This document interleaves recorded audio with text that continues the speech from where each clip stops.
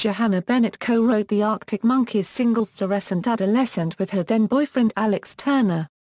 The song lyrics were developed during a word game while the couple were on holiday.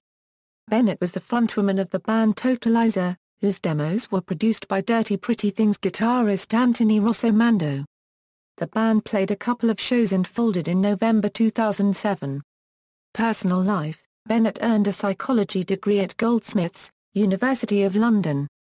Johanna married Kings of Leon lead guitarist Matthew Followill in 2009. They live in Nashville, Tennessee. Their first son, Knox Cameron Patrick Followill, was born on April 22, 2011.